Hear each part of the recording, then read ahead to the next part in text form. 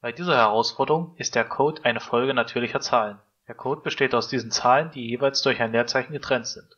Jedes Element der Folge ist größer als 1 und keine der Zahlen ist kleiner als ihr Vorgänger. Außerdem gilt, werden alle Zahlen multipliziert, dann ist das Produkt gleich 284 Millionen plus w.